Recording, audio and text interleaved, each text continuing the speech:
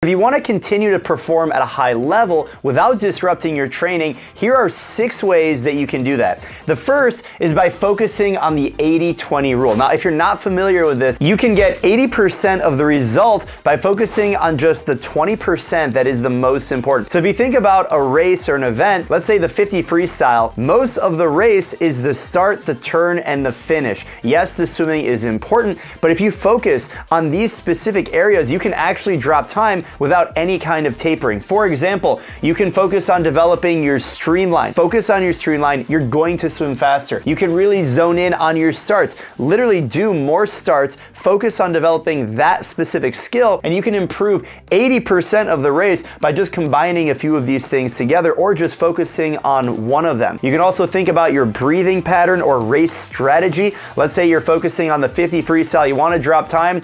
You always do it in 3 breaths. Now it's time to step it up and focus on how you can do it in 2 breaths. And you can do that not only by focusing on your training, you don't have to taper, but actually just do it in the event by focusing on that specific thing. Whether it's your pullouts or your tempo, the overall race strategy, by focusing on the right things, that is how you can drop time and swim faster without any kind of taper. Now, another thing that you can do, which I love, is visualization. I remember when I was in high school, our coach would have us sit down, close our eyes, and visualize the race. He would actually talk through from the moment that you enter the pool, you smell the aroma, use all of your senses, you visualize the pool that you're gonna compete at, and actually walk through the steps of the starter, blowing the whistle, stepping onto the blocks. You hear the beep, how you dive in the water, the way your fingertips feel when you first cut through the water. Go through the entire race, lap by lap, and really visualize that. Then when you finish to the wall, you see the scoreboard and it's your goal time. By doing this process over and over, you can actually visualize success. And let me tell you, it is so powerful because swimming is both physical and mental. So you want to visualize your race and your time, use all of your senses, and you can do all of that when you're not tapering. Now, another thing that you can do is you can shave or suit up. Now, if you really want to swim fast, there's only 2 ways to do it. You can reduce drag or you can increase propulsion. And when it comes to reducing drag, there's a couple of ways that you can do that immediately. Most swimmers shave down only a few times a year for big races. But if you want to drop time right away, you can just shave down. And after more than a decade of elite competitive swimming and shaving down dozens of times, I'm really picky about the razors that touch my body, and I want to thank today's video sponsor, Henson Shaving. Henson razors are produced in line with aerospace engineering standards, and as you can tell, I'm a big fan of science, and these razors are scientifically engineered to give you the closest shave ever. The single blade reduces ingrown hairs, and the Henson razors are specifically designed to hold the blade firmly in place at the optimal shaving angle, which gives you a smooth and perfect shave every time. Now, as a swimmer and someone who shaves down a few times a year for competition, I can tell you just how important having a close shave is to swimming fast. Now, I've used the AL13 razor for my last couple of shaves, and I can definitely feel the difference. So head over to hensonshaving.com/MySwimPro. You'll get 100 blades for free with your purchase and using the code MySwimPro. Once you own a razor, it's only going to cost you $3 to $5 per year to shave. Now, if you don't want to shave down for a race, you can simply suit up. And when I'm talking about suit up, we're talking technical racing suits. These offer compression. They're going to be more quick than your natural skin or your hair, so you will swim faster. Now, in recent years, a lot of the professional swimmers and top-level collegiate athletes are doing this on a regular basis, wearing technical racing suits almost every single week. Now, you don't have to wear this every single day, but if there's a specific event that you want to perform at, I don't believe there's anything wrong with suiting up, especially if you have multiple suits from prior competitions. They're a little bit used. They're not going to be as compressive, but they're still going to give you that feeling of speed, which is going to give you that much more confidence when you go through the race. Next up, you have to teach yourself how to swim faster. And the only way you can do that is by actually swimming faster. So if you want to go faster in practice or in a race,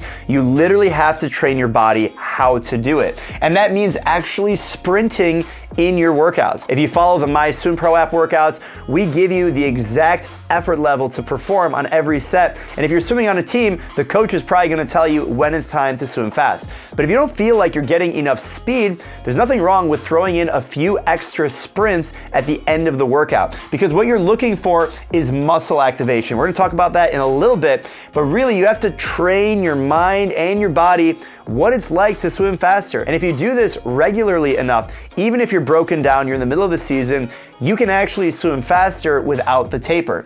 Now, a few other things. You can work harder. I don't want to be that guy, but I'll be that guy. You need to push yourself. You have to train hard. If you want to swim fast, you have to put in the work. So don't be lazy. Get off the couch. Maybe not right now, but get out there and make it happen. You got to train hard. You got to swim fast, and you got to put it all together when it counts.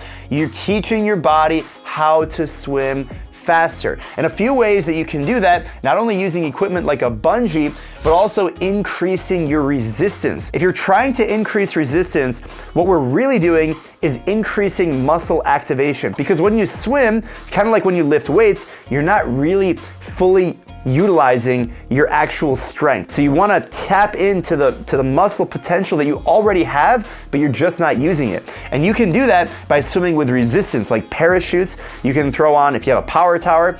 These types of things will break you down in the short run, but if you don't do this regularly, the next day you could actually feel the speed immediately kick in. You might be able to train with fins or paddles. These things will add resistance, give you that muscle activation. Not only that, they're gonna teach you how to swim faster. If you do 25s as fast as you can with a pair of fins, you're going to be able to go above race pace. You're teaching your body position what it's like to swim really, really fast. So if you have the right technique, if you focus on the right things, you put together the right resistance, these are all ways that you can swim faster without any kind of taper. And of course, you have to focus on recovery. It is so important to not just focus on recovery, but to think about swimming from a holistic perspective. I literally wrote a book called How to Swim Faster, a holistic training guide, because it's not just about swimming fast and training. It's not just about recovering and sleeping right, but nutrition, injury prevention. All of these things I not only talk about in my book, which you can check out linked in the description,